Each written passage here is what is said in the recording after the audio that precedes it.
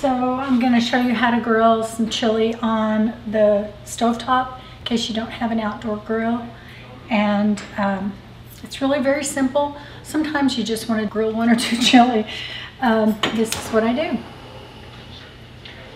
I just get gotta have a gas grill. I can't do it on electric.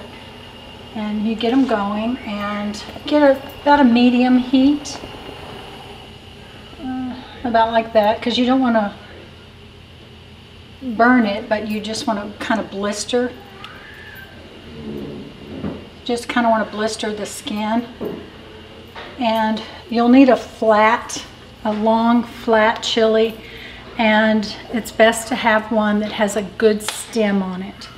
So you can hear it popping. That's a good sign. And then you'll need some metal tongs so you're able to maneuver the chili around on the grate. And you just kind of flip it over. See how it's starting to blister? That's a good thing. So you just kind of maneuver it around and just let it, there's no right or wrong here. You just kind of let it, see? I do this with poblano chilies and make a really cool breakfast dish. You can do it with the same thing with these chilies.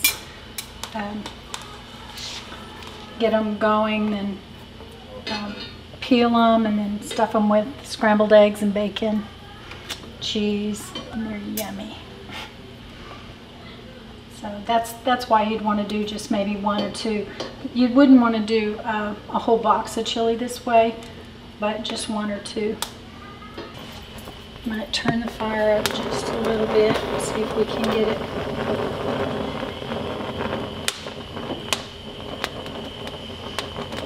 Also make your kitchen smell really good.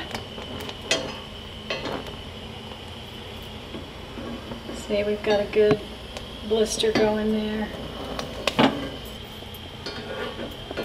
You can always use your tongs to maneuver it around and get those areas that you can't quite get from just laying it on there.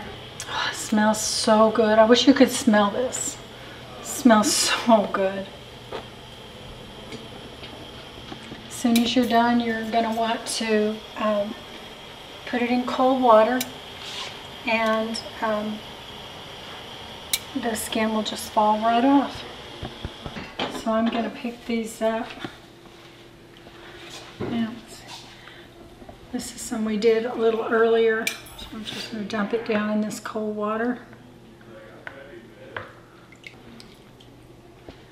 And I might run it under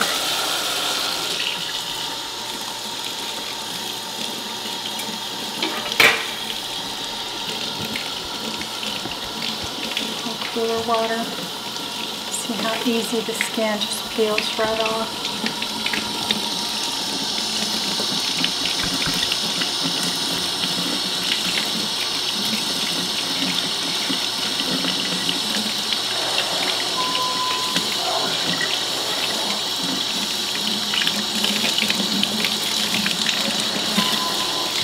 That's it.